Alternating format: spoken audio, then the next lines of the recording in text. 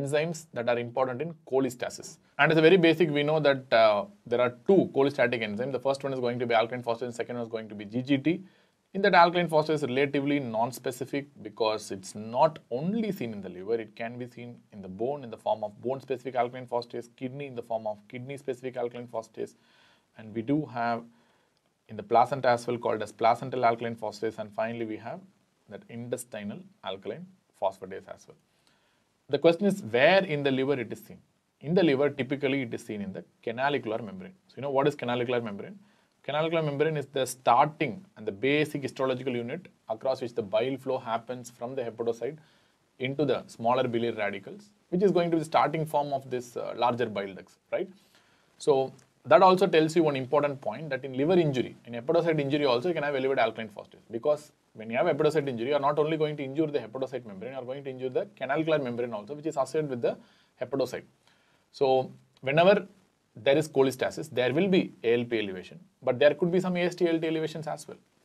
Whenever there is hepatocyte injury, there will be AST-ALT elevation, but there could be some form of ALP elevations also. It's not like in hepatocyte injury you will be seeing only AST-ALT elevation, and in cholestatic injury you will be seeing only ALP elevation.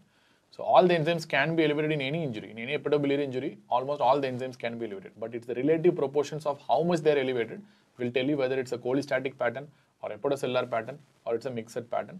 And that is the reason why we need to know the concept of R value, which we'll be discussing subsequently in the next slide. But right now understand, any enzyme can be elevated in any form of injury, right? So liver, it is present in the canalicular membrane. So that's the reason not only cholestasis, even liver injury can produce elevated alkaline phosphatase and GGT. And what is the normal value, to be honest? Normal value of alkaline phosphatase is somewhere around 40 to 120 units per liter, and the half-life of alkaline phosphatase is somewhere around 48 to 72 hours, that is 2 to 3 days. And then GGT. GGT is relatively specific. I'm not telling 100% specific, it's relatively specific for liver and the biliary radicals. So whenever GGT is elevated, it's almost sure that you're actually having a hepatobiliary problem. So some form of cholestasis is going on. And it's relatively very sensitive to cholestasis, which means the first marker to actually rise in cholestasis is GGT. Maybe you can think about 5' nucleotidase also. Alternative to GGT is, you have something called 5' nucleotidase. That is also similar to GGT, and that is also present only in the biliary radicals to an extent. And what is the normal value of GGT? Somewhere around 33 to 50. So this is the normal value of GGT. So whenever you have an elevated alkaline phosphatase, so what is the next step? So you need to confirm that with GGT. You need to follow up with GGT values. If the GGT levels are normal, usually the ALP elevation is due to extra hepatobiliary source. So it's not coming from the hepatobiliary tree. It's coming from extra hepatobiliary source. So what are the reasons for it? So it could be either physiological rise or it could be a pathological rise. Physiological rise can be seen in children, where alkaline phosphatase levels can be elevated up to 3 times the upper limit of normal because of the bone growth and high osteoblastic activity that are going to produce more and more alkaline phosphatase.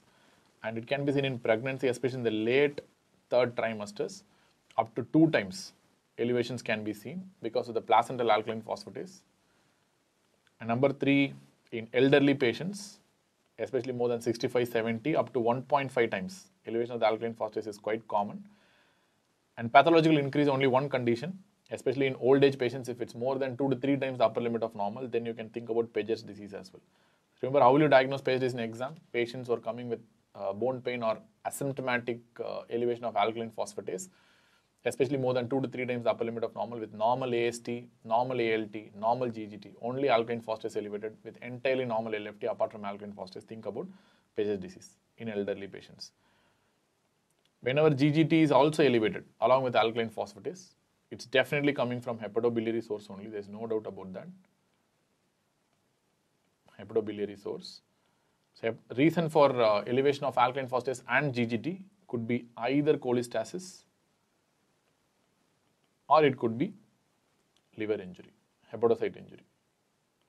So cholestasis can be of 2 types, either intrahepatic cholestasis or extrahepatic cholestasis. We'll be discussing about the details subsequently when you are discussing about the approach to liver function test. But right now, you have two types of cholestasis. One is intrahepatic cholestasis, another is extrahepatic cholestasis, which is differentiated typically in the ultrasound. Whenever biliary radicals are dilated, it goes for extrahepatic cholestasis. Whenever biliary radicals are not dilated, it goes for intrahepatic cholestasis. Please understand that cholecystitis without choledocholithesis will have normal alkaline phosphatase only. Very, very important point. Isolated cholecystitis without choledocholithesis will have a normal LFT. Normal ALT, normal AST, normal alkaline phosphatase and normal bilirubin. Whenever ALP elevated, AST, ALT elevated, bilirubin elevated and you have a cholecystitis, think about associated choledocholithesis also. Cholecystitis without choledocholithesis, normal LFTs, especially normal ALP. Very important point. So liver injury, there are multiple forms of liver injury which I have discussed already, so we are not going to discuss any further. And there is another interesting cause of elevation of alkaline phosphatase, which is a physiological rise in alkaline phosphatase, which typically happens after a fatty meal. And that has been found to be true, especially in two blood groups, blood group O and B. So people who are bearing blood groups O and B antigens, so tend to have increased alkaline phosphatase after fatty meal. Suppose if you have this rare suspicion, then probably you can repeat the LFT in fasting state, but generally that is not required. You can do LFT at any point. And isolated elevation of GGT can be seen in certain situations. So GGT, of course, it will be seen in hepatobiliary issues,